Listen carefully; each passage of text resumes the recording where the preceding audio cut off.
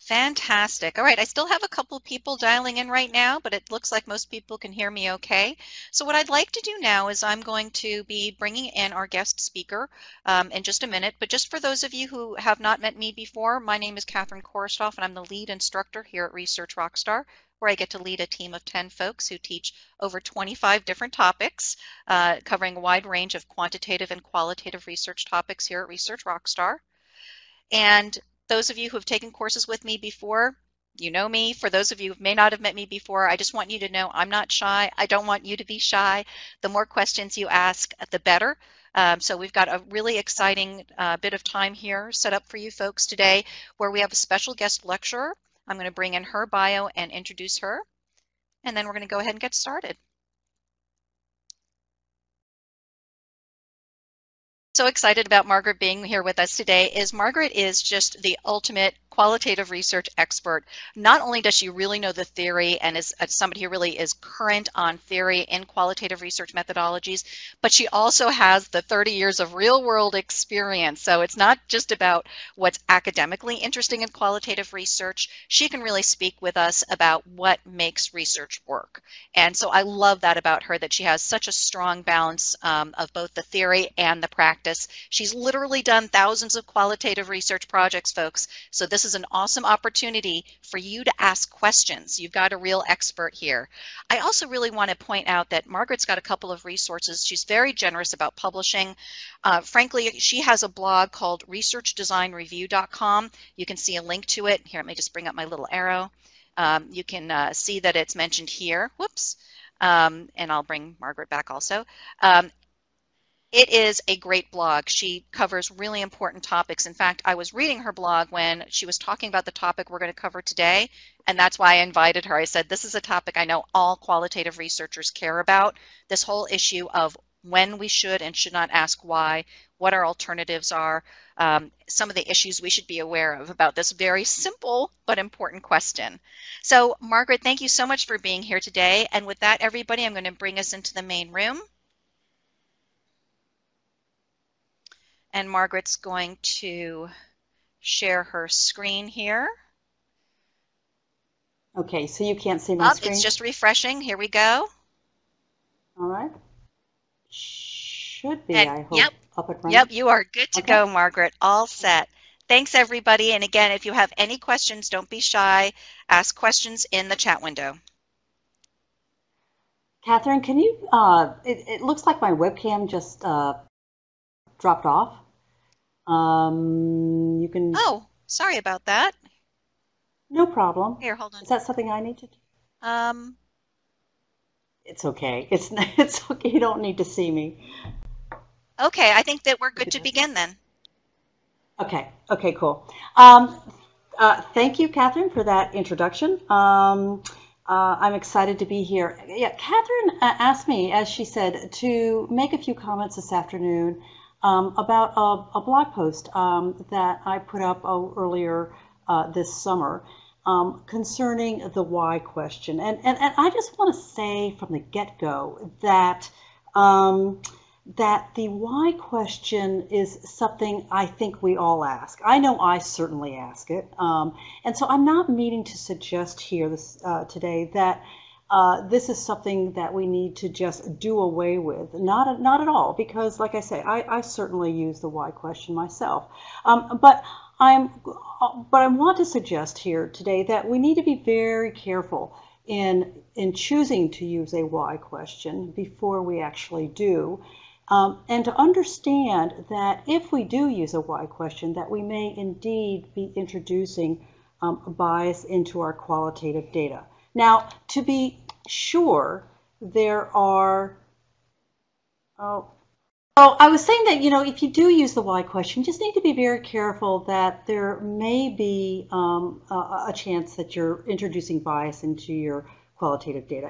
And I was starting to say, you know, there are lots of ways that we potentially introduce bias into our qualitative data.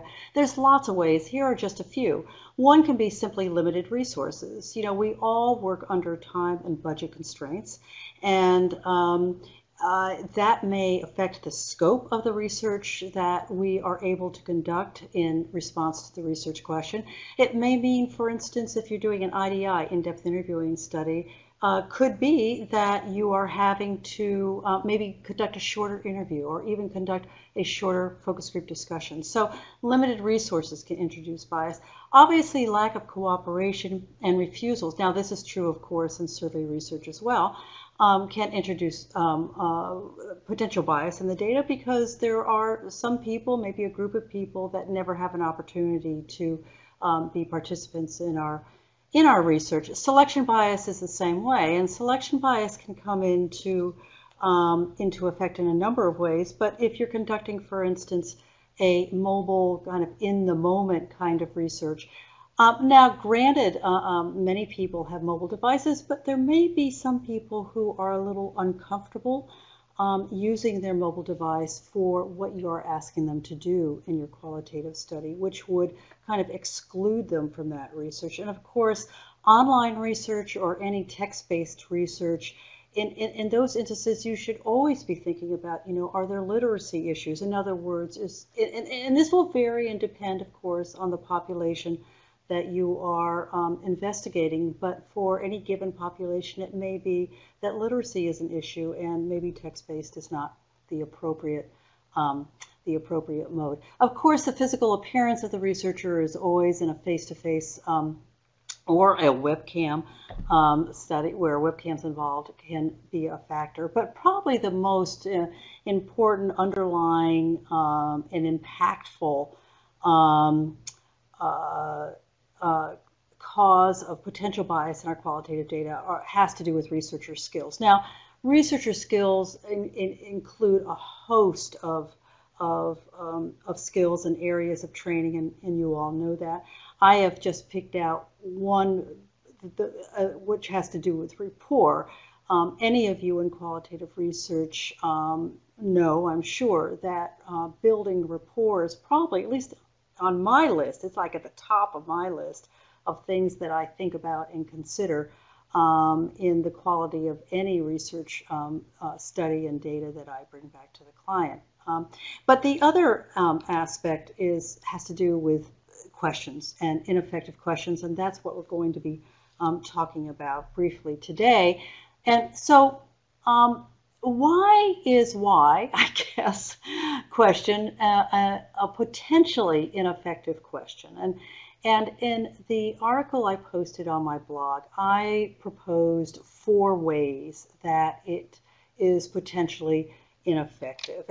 And one simply has to do with the idea that the why question can evoke rationality, meaning that it can kind of immediately, now, and this is going to be different in every case in terms of the type of participants, the topic you're talking about, but it can evoke kind of this immediate reaction of being defensive almost, or the participant feeling that they need to justify what they just said to you. So, for instance, if you were doing a healthcare study and one of your participants said, well, I really prefer female doctors over male doctors. Now, if you ask why, that is a question that may not be at all appropriate because there may not be a rational reason why someone prefers a female doctor over a male doctor. But in any event, the participant feels obligated to search for meaning, to search for a response to you, the researcher, that is somehow going to make sense. And unfortunately, this can encourage social desirability responding. So social desirability responding is when a participant, and of course this is very true in survey research as well, a respondent will over-report positive aspects of something while under-reporting negative aspects of something. And this can be particularly true when we get into the topics of religion or politics or something to do with the family, or even nutrition and healthcare, which I'll talk a little bit more in a minute. So So this urge to be rational at the same time can stifle conversations.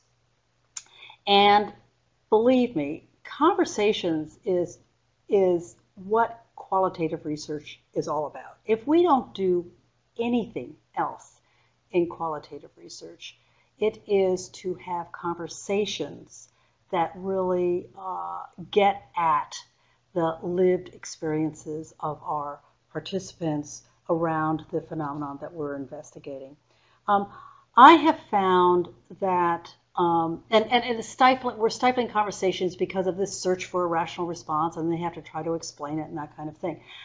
One example of it, and this is true, I would say, kind of across the board, but what comes to my mind when I think about stifling conversations is employee research. I've done quite a bit of corporate employee research, both quantitative, but particularly in the qualitative area, where we've done IDIs as well as focus group discussions. Now, it is not unusual for employees to walk into a focus group discussion. And by the way, when I do employee focus group discussions, I'm always doing them off campus, never within the confines of the corporate environment, of course, but at an outside independent facility. And when employees walk into that discussion, many of them are kind of, you could see it on their faces. I mean, they're wondering, well, what's this all about? I mean, they told me the purpose, but really, what is all this about? And does this have something to do with my job? And am I going to lose my job? And there's all kinds of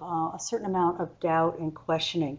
So if a participant in a discussion, and this of course has happened in my work, when a participant in a discussion says something to the effect that makes me think that they are unhappy with their work or their job or the company, whatever it is we're talking about. And if I ask, and I have done this in the past, I don't do it anymore. If I ask, well, why don't you like your job? Man, that just shuts everything down. You could hear a pin drop in that focus group room. Because what's happening, and again, this is not true in all cases, but what often happens is that the employee is thinking, oh my gosh, how do I respond to that? I need to think of something that's going to be rational and make sense, but at the same time I'm going, wow, am I going to lose my job based on what I say in response to that question? And so very often they'll say something back like, well, it's not that I don't like it, it's not that I don't like my job, but blah, blah, blah, blah, blah. So have to be very careful about the fact that you are stifling conversations, which is the whole reason that you're doing qualitative research. Third way that asking the why question can be ineffective is can cloud the meaning of what you're asking. And if any of you have conducted IDIs or groups, you know about this. You ask a question and you get almost a blank, I wouldn't say blank, but a questioning stare back from your participant or your participants. It's like, what did she just ask me? What is she trying to ask me? And as they're searching for meaning, we have, in my mind, done a grave injustice. What we have done is we have contributed to what I call participant burden. In survey research, we talk about respondent burden. And I believe strongly that there is an equivalent of that in qualitative research, which I call participant burden, meaning that we are just asking the participant to work so hard to do what should be simple thing, which is to understand what we just asked them. And that's why I believe it's important to offer some context. And let me just interject here if I can. Last week I was at Emory University having the same kind of discussion about the why question. And someone in the audience, an attendee, said to me, or asked me, I guess, well, if I offer context, aren't I biasing what they're going to say back to me? And I had two responses to that. One is that in qualitative research, building trust and rapport is kind of is so much of my goal and so much of what I'm thinking about when I conduct a qualitative study, that to do anything that adds burden and then destroys or jeopardizes or compromises that trust and rapport is a non-starter with me. So participants come first for me. And secondly, I would say, and I said to her last week, is that you have to remember this is qualitative research. This is not quantitative research. We're not asking a question and moving on to the next question. We are asking a question, and if we offer context, it makes it easier for them to answer. But then we, as qualitative research, have the opportunity to really follow up on that, to explore that, to really get into whatever that response was. So I think it's important to add context. So as a brief example, some years ago, I conducted an ethnographic study. I was doing observations of customers at stores like Walmart, Kohl's, stores of that, retailers of that nature, customers who were shopping for coffee makers. And I was doing some observations as well as some interviews with a few of those customers. And I was asking, among other things, about, what are the important factors that you think about in making a decision about coffee makers? And as you might guess, and is true, I think, in so much of the research we do, a number of these participants responded with price. Well, price is what I think is most important. Now, I have made the mistake in the past of asking something like, well, why is price the most important factor? And once again, I have gotten that look I have seen too often, which is, what is she asking me? What do you mean, why is price the most factor? Is she asking me about my socioeconomic status? Is she not getting that? Well, everybody worries about price, don't they? I mean, wouldn't that be the answer? Always be the answer for what is the most important factor is price. So I've learned not to do that anymore. And in this case, I kind of thought about it and turned it around and instead asked, so you want to buy the lowest priced coffee maker? Now, this was a great choice in the revision of the question because now the participant had something to respond to. Now they could say to me, well, no, actually, I mean, yes, I want a low-priced coffee maker, but it must have these features. Aha, okay, so now I could explore features, which is a great thing. So, or they could simply confirm that. They could say, yes, I don't care about the features, I don't care about anything else about the coffee maker, all I care about is the low price. The fourth way that a why question can be ineffective or impact the quality of the qualitative data is that the participant thinks we're asking a question that we don't think we're asking. We mean to ask one question, but the participant has misinterpreted or interprets the question differently. So an example of this, I do quite a bit of B2B research. And one of the areas I do quite a bit of work in is financial services. And I have done my share of in-depth interviews with CFOs, with chief financial officers. And I was working on a study not too long ago, interviewing CFOs at public and private universities in the US. And among other things, I was asking these CFOs about obviously their financial services and their financial services needs, and and specifically, again, kind of what are the most important financial services that a financial institution could provide you in the school. And I heard a number of them mention something about remote deposit. Um, and when I wrote the guide for this interview, I made sure that I didn't. So now I've kind of learned my lesson, and so now I made sure that I didn't write a question like this.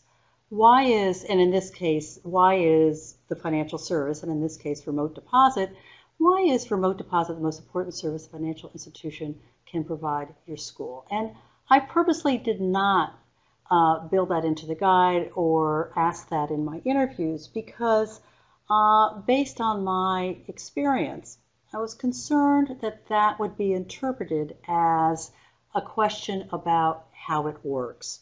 So for instance, I was concerned that my participant would respond with something like, well, you just take a photo of the front part of the check and then you take a photo of the back part of the check and you send it off to the bank and presto, you've made a deposit. So it's fast and easy. But that's not the question I wanted to ask. So I changed the question to something like this.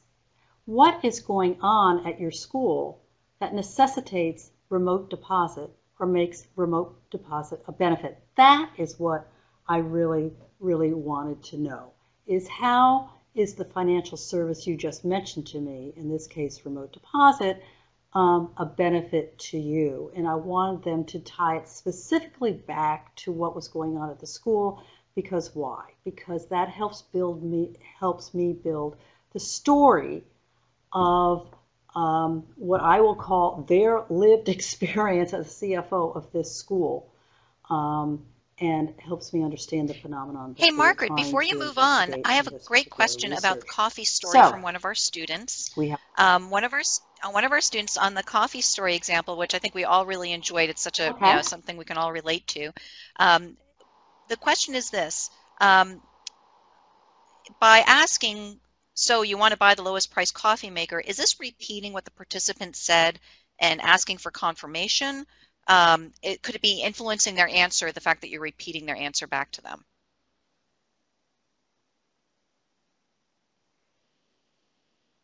What I'm doing is I said, what's the most important factor? They say price. That's a different comment than what I responded back to them. What I responded back to them is an interpretation of what they said to me.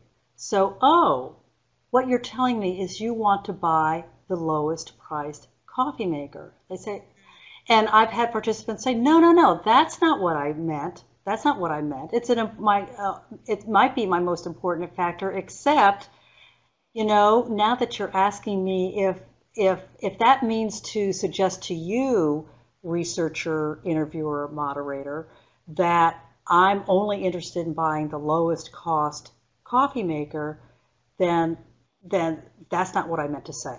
What I meant to say, and then you get into that discussion.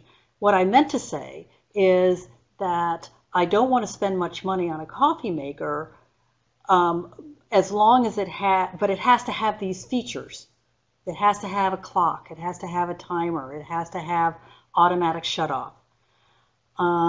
Okay. So it's not just price then. Then you can go on with that wherever it goes. And it might be that it goes to, oh, so it's price, but it's only price in Got conjunction it. with these other features or something of that nature.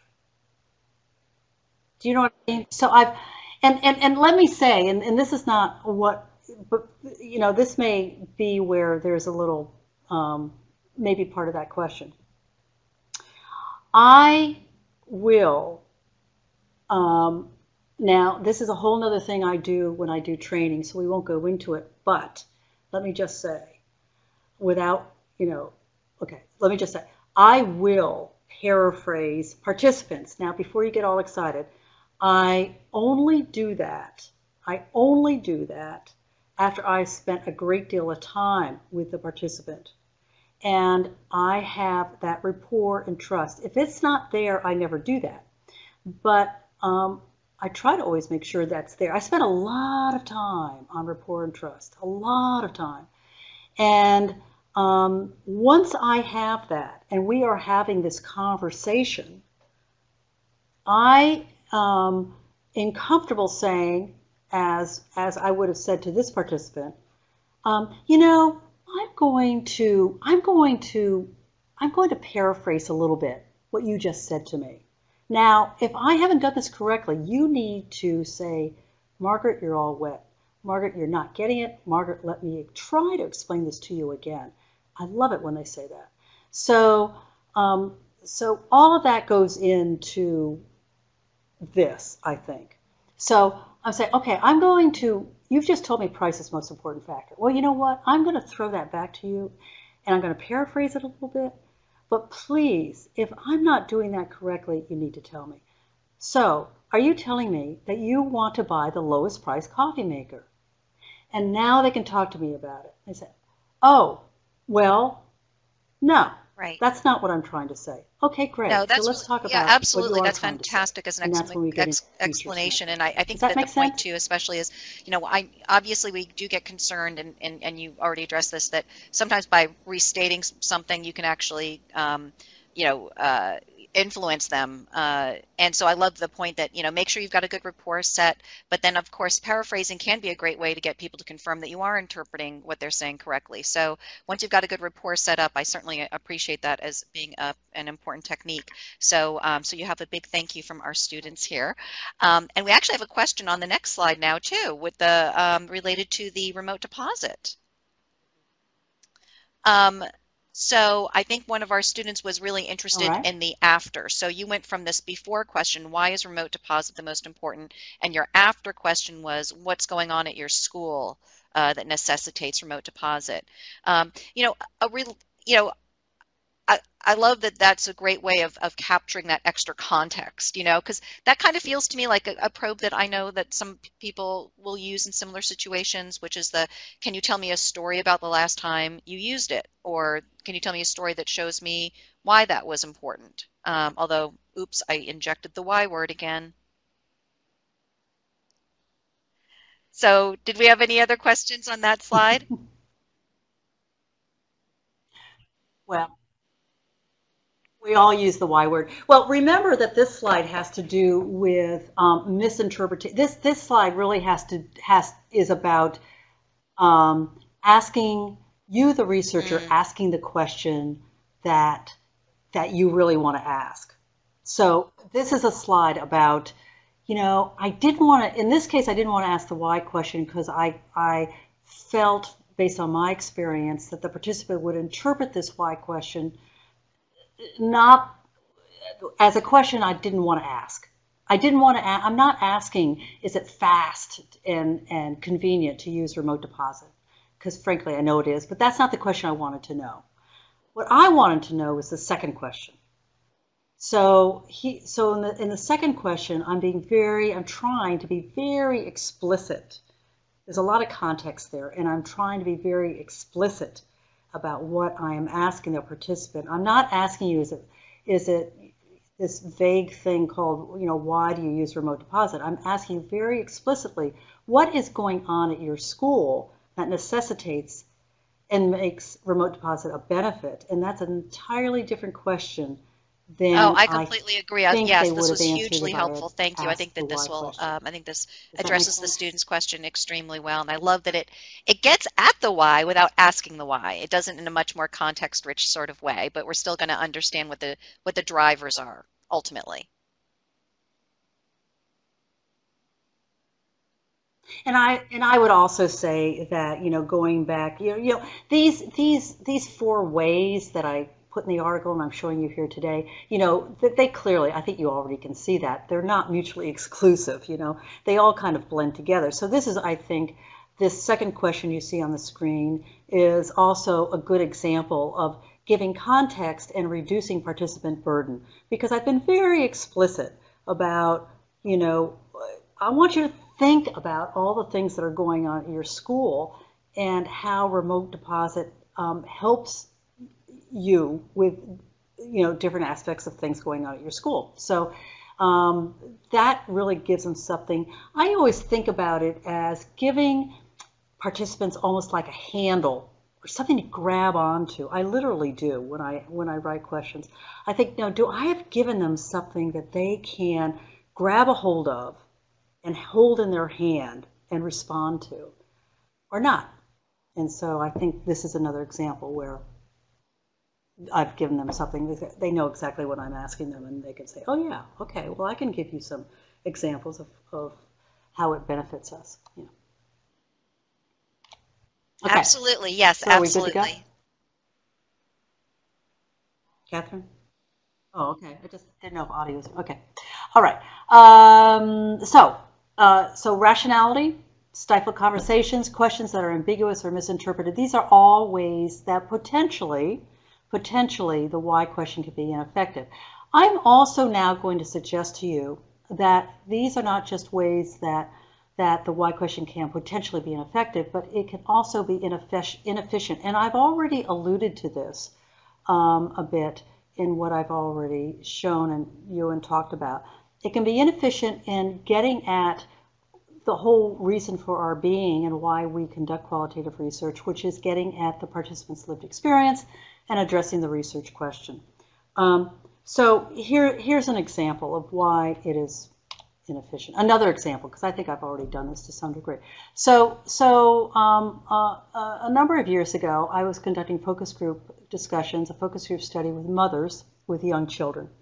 And the purpose of this study was to understand what foods mothers were buying for their kids, and what foods they were using in their meal preparation for their children. So we were interested in, what are you shopping for? How passionate are you about what you're shopping for your kids and the meals that you prepare for them? Where do you get your information? And that kind of thing. So in one discussion, a mother spoke up and said, well, you know what? I buy only nutritious foods for my kids. And I kind of made the mistake of saying, well, why is that? Something to that effect, but definitely the why question. And she responded, very rational response. She said, well, because it's good for them. And I responded, well, why is that important? She responded, very rational response. She said, well, so they'll grow up to be big and strong. Now, where do I go from there is anybody's guess, because frankly, I was at a dead end. I had nowhere to go with that. So, and I had nowhere to go with that conversation, and in the meantime, it wasn't addressing my research question. It wasn't, I wasn't learning what I needed to learn. So I wasn't getting her story. So I had to backtrack. This is why I talk about inefficiency as well as ineffectiveness with the why question, because now as the moderator in this case, I had to backtrack. I had to go back to her comment, I buy only nutritious foods for my kids. Instead of why, I got to what I really wanted to ask, which is, what do you mean by nutritious? I mean, clearly I needed to dig deep into this comment rather than passing it off with a why question. And to start doing that, I said, well, what do you mean by nutritious? Participant says, I buy broccoli. Ah, aha, she buys broccoli. Well, that's terrific. That gave me all kinds of things to ask. I buy broccoli. Now I could ask questions such as, well, what makes broccoli nutritious? And how do you know that? Where do you get your information? What are your main sources of information? And that kind of thing. I could also ask, how long have you been buying broccoli for your children? And what motivated you to do so? And was there a life event? And tell me about that. And you said you were motivated by your mother. Well, let's talk about that a little bit. What were some of the experiences you had with your mother? And how did that encourage you to buy broccoli for your children? So a great example of having to backtrack, so it's inefficient, but then ultimately getting to a whole host of questions and areas and ultimately the story of this participant beyond the why question. So that was pretty brief.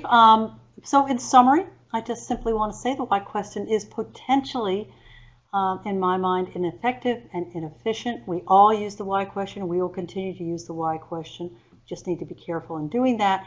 And I would just encourage all of us to be thinking about what, when, where, how, who questions instead of a why question, as well as Catherine has mentioned, is something to the effect of, well, tell me about a time when you felt that way, or help me understand what you are thinking of when you say that, or can you give me an example of the kind of thing that you are talking about here?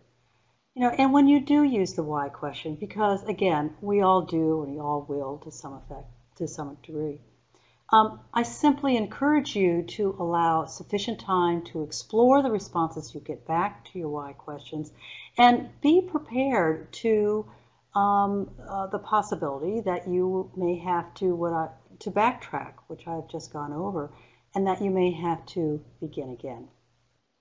So that's all I've got. If there's any further questions, I'd Thank you be so happy much, Margaret. to That was great material, and I address them. can't remember the last time I had a guest lecture that brought up broccoli and coffee makers in the same lecture, so that's awesome. So we do actually have a couple more questions, which is fantastic. So I'm going to read you some questions that we have from students. I'd also just like to really chime in on that last point.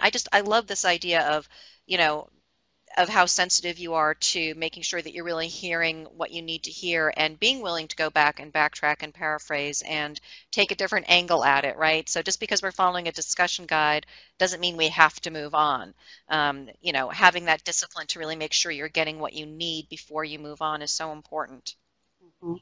Um, so let me read a couple of the questions. Oh, it looks like we might have a couple more coming in too. So Right. Tom is asking, any examples about asking why people have certain feelings or attitudes about specific brands? I am starting to do brand research and want to really understand what leads to brand perceptions and why seems nice and direct. Whew, that's a big question, Margaret, but anything you'd like to share about specifically asking people why they have specific brand perceptions?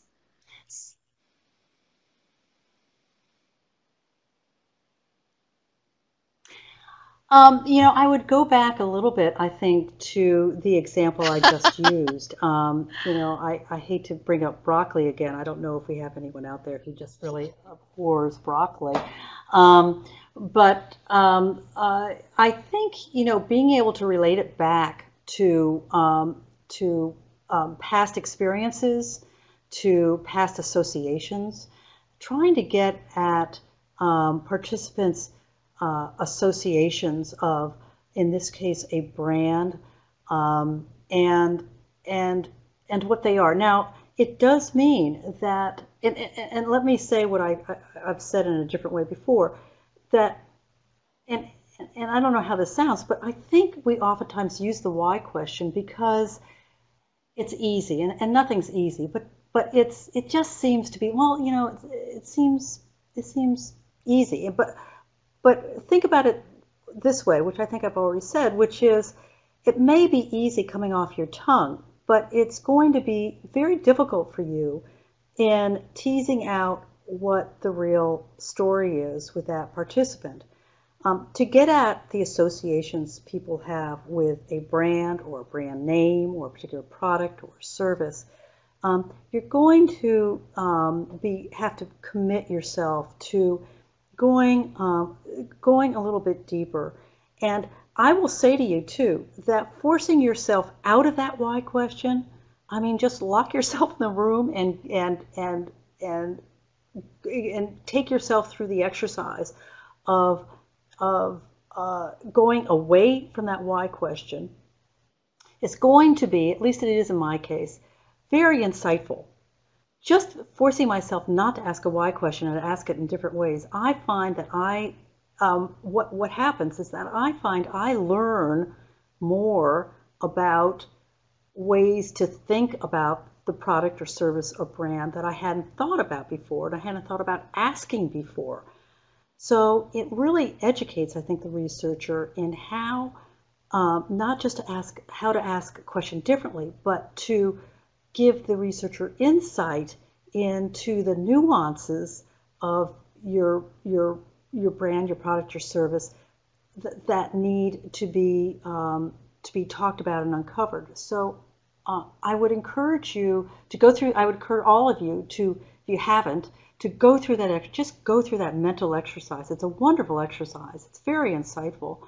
Um, and in Tom's case, again, and as part of doing that, you're going to be, you'll find, I think, that you're going to wind up asking questions about associations with the brand, associations with maybe competitive brands, associations with just the category is probably where I would start, um, That's and then fantastic, building Margaret. Thank from you so there. much. That was Does absolutely that make any great. sense? I would just add that sometimes I know, like if I'm working on an interview guide, I sometimes in the moment, um, I always feel like, oh, I could be stumbling. And so sometimes in my interview guide, I'll actually have a few different probes kind of pre-scripted just so I have them in my back pocket.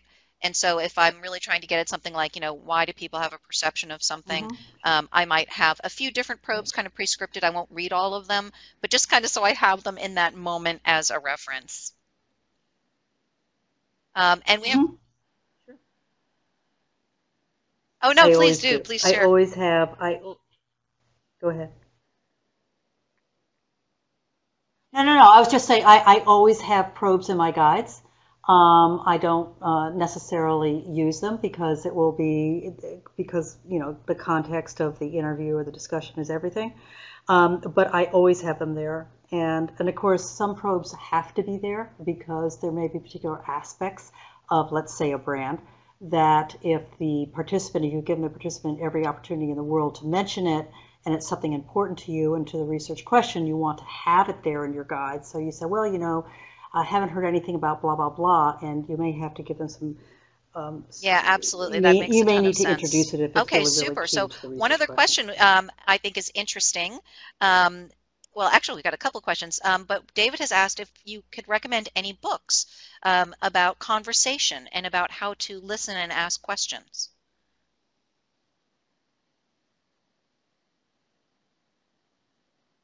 Oh, that's a great question, and I think Actually, I if you don't may mind, Margaret, if indeed. you have some book Can we get his recommendations, I'd be information happy and to I'll follow send up it with to an him? email to everybody with links to the books. And of course, I want to give them also a direct link to your wonderful blog so that they can read your articles there as well.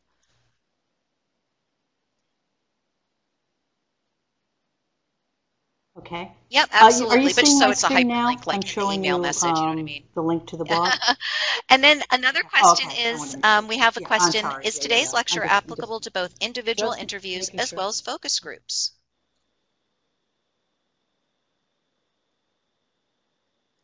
Yes, Beautiful. absolutely, absolutely, positively. Hmm. I think everything. Unless if any of you can think of something that you do not think it's applicable, um, great. I'm happy to talk about that. But in my discussion today, I am thinking in my Fantastic. head about both Now, I IDI know and focus sometimes group if I discussions. am doing something where I am concerned about forced rationality or artificial rationality in responses, whether or not it's in response to a why question, but just in general, um, I'll use a technique that many experienced qualitative researchers use, which was if I'm asking them a question that I'm afraid is going to evoke forced and artificial rationality, I'll ask everybody in the focus group to write down their answers first and then I'll ask them, which is it's just a good trick to get people to sort of stick to their guns so that they don't change Hmm. their answer if they hear somebody has a much more rational answer than they would. Mm. Hmm. I do that. I do that at the end. I think of. Yeah, I think I'm right in saying this. I do this at the end of every focus group I do. And that way, because particularly in a focus group discussion where there's just been a lot of group dynamics and people being influenced by other people, and there's just been a lot of topics and issues being floating around the room um, or online. But what I'm talking about now is face-to-face groups. At the end, I really always give participants the opportunity, and I say this to them, I say, I am now going to give you the opportunity to think for yourself. You know, we've all been kind of having a great conversation here. Now is your opportunity to think for yourself. I have one last question. This is what the question is. And I ask them to write something down in front of them, and then we kind of go around the table and I hear it. And what's great, and for me, the researcher, is that I invariably hear something new, which, you know, we've just spent 90 minutes on something and you think you know everything there is to know. And then lo and behold, in that last go around, I hear something, and it's great. And I will actually, and then I'll start interviewing, and I'll say, "Well, talk to me about that. Yes, the first time I'm hearing about that. What a Excellent. great comment. Blah blah blah." And then we talk about that. So yeah, Fantastic. I think Margaret, I know getting them to write we're down can running be out of a time. I great want to device. thank you so much today, and I want to thank everybody who asked questions. We had some awesome questions come in today. This is your last call. If you have any questions, ask them now or forever hold your peace. And we did get some comments also from people who also are eager for any book recommendations, so that is wonderful. So I want to thank everybody for attending today.